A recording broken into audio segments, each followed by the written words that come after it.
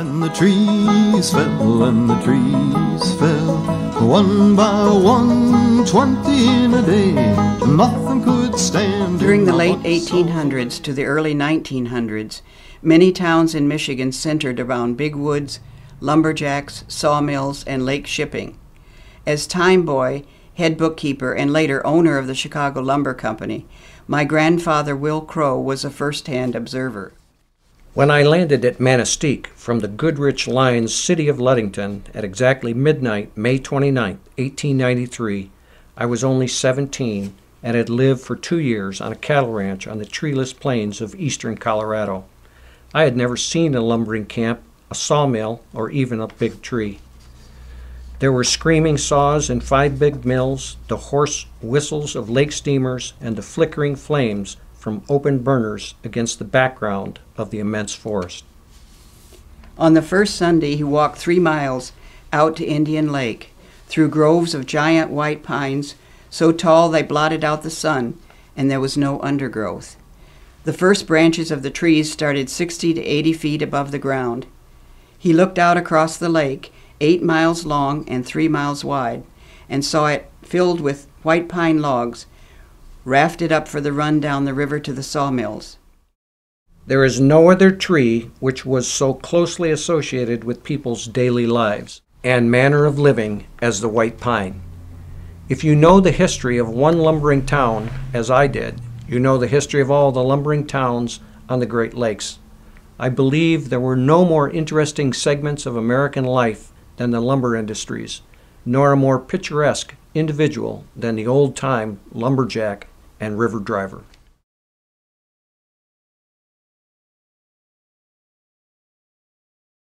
Logging and river drive camps were identified by number and by name of the foreman. The Chicago and the Western lumber companies typically ran 9 camps per season. One who worked in the lumber camps remembers, "In the forest, very few of the lumberjacks ever asked what the pay was. They were more concerned about the food.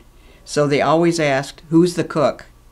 The wages for log cutters, skidding, log decking were $30 a month.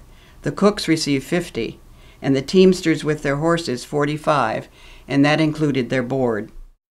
Cookhouse rules were strict and strictly enforced. The men and women worked 6 long days a week and usually had Sundays off. These Swedish and German lumberjacks in a Delta County camp on the Ogontz River used Sunday for music making. In lumber camps, every man wanted to work at the best camp, the camp that hauled the most logs. Every camp made its own World's Fair log load, a record load of white pine logs on a single sleigh. The World's Fair log load refers to a load of giant white pine logs made up near Ewan in Ontonagon County and exhibited at the 1893 Chicago World's Fair. To show their skills, loggers unloaded and loaded it every day during the fair for the entertainment of visitors. Crowe has a tale of a visit to one of these logging camps. Frank Cookson and I went up to Shingleton on the Haywire Railroad to inspect a large cedar contract.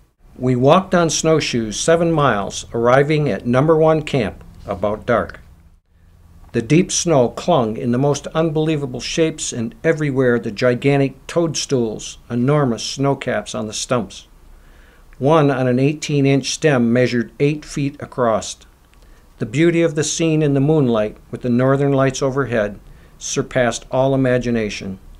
That night I dreamed I was a pygmy, lost in a wilderness of giant toadstools. I was also semi-aware of a rustling sound, which later turned out to be a bunch of lively young teenager bedbugs out making a night of it under my pillow. The actual mechanics of cutting those big trees at the headwaters of the rivers and getting them down to the sawmills involves several operations. Timber cutting. Expert 3-man crews cut the trees down, limbed them, and sawed them into logs of 16 feet where possible.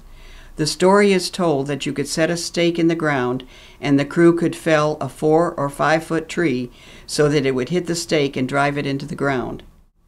Winter skidding and hauling. Men and horses would skid or haul the logs out of the woods to the logging roads created overnight by large ice sleds. Immense loads of logs would be piled on sleighs and hauled by horse or oxen teams to be driven down rivers in the spring. Oxen were first used for hauling loaded sleds out of the woods and on the iced logging roads. The problem of shoeing oxen was the main reason they were later retired. The blacksmith could not pick up an ox's foot to put a shoe on, as he could with a horse. If an ox's foot is lifted off the ground, the ox will either lie down or fall down.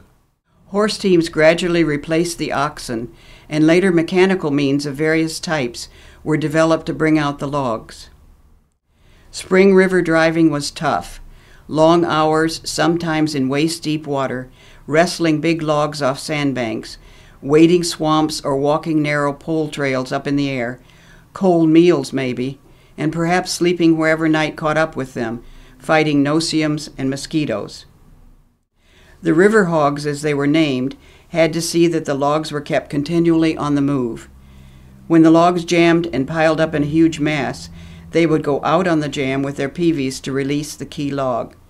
When this log was freed, the water and the logs roared down the stream, and it was a wild scramble to safety for the river drivers.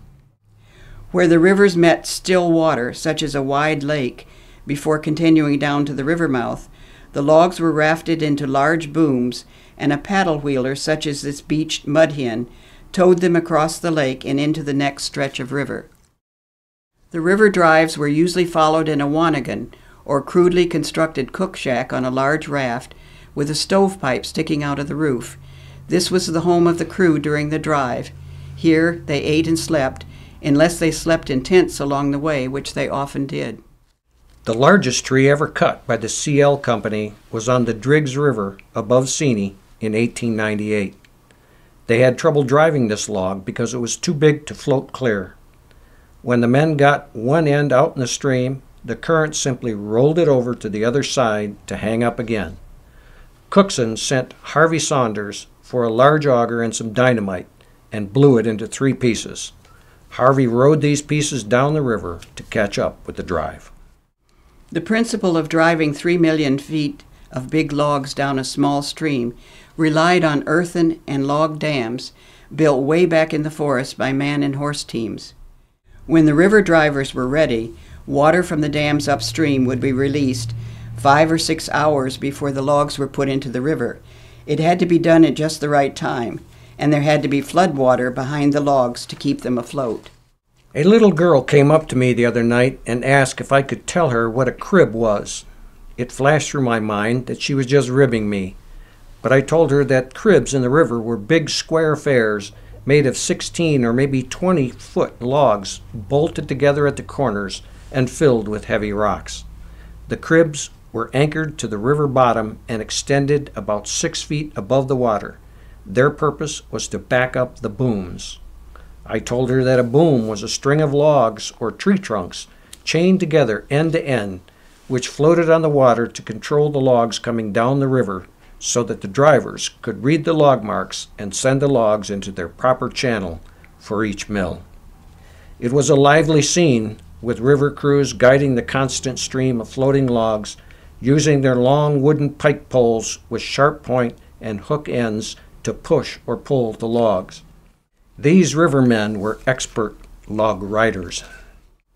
One thing common to cowboys where Crowe had been working when he was 14, and lumberjacks, was a similarity of the cattle brands and log marks. Many different log marks, some quite fanciful, were used throughout Michigan. The big sawmills of the white pine era in Michigan were almost all located on deep water on the Great Lakes, usually at the mouth of a stream. In the 1880s and 1890s, from 120 to 126 million feet, all pine were floated to sawmills on just one river, the Manistee, every year. Waterways were indispensable to the early lumbering in Michigan. Mills were located at the mouth of the Menominee, which had 43 mills at one time, Ford, Escanaba, Rapid, Whitefish, Sturgeon, Manistee, Tequamanon, Sucker at Grand Marais, the Dead, Yellow Dog, and Ontonagon rivers. Pequaming in Baraga County was the first large-scale lumbering and milling operation in the Lake Superior region. Logs along Lake Superior, which were not milled locally, were gathered into huge booms and rafted to Pequaming and Hancock from as far away as Grand Marais, a float of 150 miles along the south shore of Lake Superior. Sawmills of the time used either double-band steam saws or gang saws. A bandsaw is a thin steel belt with teeth on one edge. It runs over two large wheels at a speed of about 2 miles per minute. 2 men ride the carriage and have to be good on their feet to stay on. The bandsaw cuts only one log at a time, but very fast. A gang saw is a rack of large, thick saws set in a vertical frame that oscillates up and down, cutting only on the downstroke, the saws being spaced at varying distances to cut lumber of the thickness desired. The gang saw cuts the entire log, or cant, in one operation, but turns a lot of timber into sawdust. I was working on the company books one day when I was asked to figure out how much money could have been saved in last year's cut by using band saws instead of the gang saws. As I remember it, the figure was around $93,000. In other words, the thick gang saws were cutting about $93,000 worth more of 1-inch by 12-inch clear white pine boards into sawdust than the band saws would have done. The white pine lumber was piled on waterfront docks and then onto sailing ships for transport to many lake ports. From the summer of 1863, when the first lumber schooner dropped anchor off the mouth of the river, the waterfront was a scene of great activity in all the lumbering towns on the Great Lakes. For about 30 years, all freight and passenger traffic in and out was by water. Boats were constantly coming and going from Green Bay, Chicago, Towanda, New York, and all ports in between. I once counted 29 lake boats along 18 lumber schooners tied up in the harbor in the slips. All this was new and very fascinating to me, and I spent as much spare time as possible rowing a boat or sculling a yawl around the harbor. One evening I saw 3 schooners put out under full sail in a race for the Chicago market, and the setting sun on their sails was a beautiful sight. The Heartline boats were in nearly every day, and independent lumber schooners were continually coming and going. The waterfronts were busy in all lake ports. The Hart boats also ran excursions to Mackinac Island and Petoskey now and then. Lumber schooners like the Quick Step of Michigan City, Indiana, observed sailing out of Ontonagon Harbor in 1912, were called lumber hookers and were designed for shallow water operations, assisted to dock by a steam tug. They carried rocks or iron when empty to provide ballast. It was a picturesque sight in the spring when the Indians sailed a fleet of their Mackinac boats over from the Beaver Islands. These 2-masted, open boats were very fast and seaworthy, and the Indians were excellent sailors. Fishing was a large part of the early days. Tons of whitefish were shipped to Chicago and other ports along Lake Michigan. What was town life like in those years? The Chicago Lumber Company, like all others in Michigan lumbering towns, was more than just a lumber company. It was the commissary for a community, including the county, of nearly 7,000 people shut off from the rest of the world all winter. Every fall, the company shipped vast quantities of goods and supplies into the harbor from Green Bay and Chicago, Upper New York State, and Detroit, every conceivable article of use. There was a company doctor to bring you into the world, and a company hearse to take you out of it and up on the hill. 2 youngsters stopped me and said, "Mr. Crowe, we like to read about the lumberjacks, but whatever did the rest of the people do, especially the young folks? It must have been terribly dull and lonesome in those old deal horse and buggy days. You must have been bored to death." There was plenty of parties, picnics, socials, study classes, debates, parlor games, buggy rides, and sleigh rides. The families gathered in the evenings for games and schoolwork. And the modern automobile is 1,000 years behind old Dobbin when you're taking a girl out for a ride. You were perfectly safe driving with one hand, or you could even loop the reins over the dashboard and have both hands free. Cows enjoyed complete freedom of the city, wandering the streets and looking into the post office. Many families owned cows, and every yard was enclosed with a board fence to keep them out. Harper's Weekly published a humorous article about the cows in Manistee, and soon thereafter the city council passed a cow ordinance. A special train to the Big Spring was chartered for the annual Sunday school picnic. It was an all-day affair and one of the high spots of the year. There were all kinds of contests, games, and sports for everyone. There was a raft of railroad ties and boards on the spring, big enough to take 4 or 5 people out at a time. The 4th of July was ushered in by cannon salutes at sunrise. In the afternoon there were baseball games, field sports, airplane rides, and bicycle or horse races at the fairgrounds, topped off at night by as large and spectacular a display of fireworks as the community could afford. There were indoor baseball games throughout the Upper Peninsula, including at the Star Opera House.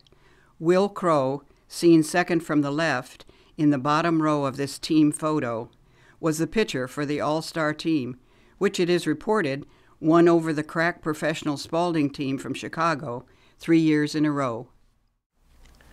Once, in an indoor ball game in the Star Opera House, a visiting player batted what would have been a sizzling home run straight down the center of the diamond, but it struck one of those overhead trusses, bounced back, and was caught by our catcher, Jack Williams, the only time I ever heard of a batter being robbed of a home run by the opposing team's catcher. The only means of travel for long distances was by railroad train or boat, and horse and buggy for trips in the country or to neighboring towns, but the bulk of travel was on foot. Then along came the bicycle. Will Crowe was an active participant in bicycle races throughout the area. In a 1937 article and in his book, Lumberjack, he remembered the bicycle times. This is the age of the bicycle craze. Everybody has wheels in the head, if not on the ground, and what to wear when wheeling is a leading topic of conversation among the ladies. It was improper for a girl to show her limb above the ankle, and there were many different styles of bloomers and divided skirts designed to solve the problem. The pine has now been gone for many years, and the fleets of steam barges and picturesque schooners with their tall masts in every harbor and white sails dotting the blue waters of the Great Lakes are only a memory. My ideal old-time lumberjack was Lyman Timmerman, who had worked for Weston in New York and on the Allegheny River drives. He left for California in 1904. I visited him there, and while the Santa Clara Valley seemed like paradise to me, he said, "Yes, Bill, it's nice, but I miss the woods. I miss the wind in the pine tops, the cry of timber, the creaking of the log sleighs, the sprinkler and the ice roads, and the big horses straining to start the load. I miss the dinner horn echoing through the timber, and the evenings in the bunkhouse around the camp stove. I even miss the straw bunks, and I'd give all this to bring those days back. That was a man's country." The saga of the old-time lumberjack in the woods and the whitewater man on the rivers lasted almost 100 years. Beginning with the coast of Maine, it moved across the country to the western coast. In your travels, look for the giant white pine stumps left from the lumbering and the wildfires, which are now being overtaken by new growth in the woods and fields. Then look along the lakes and waterways for white pine trees with uplifted branches, links to our colorful past of life in lumbering towns, and the years when the woods and rivers echoed to the shouts of the lumberjacks and the sounds of the saws. When the trees fell, one by one, 50 in a day. Nothing could stand in my box saw's way, and the trees fell. Their souls went to heaven, but my soul still too early to tell. Maybe heaven, maybe hell, but it's much too early to tell.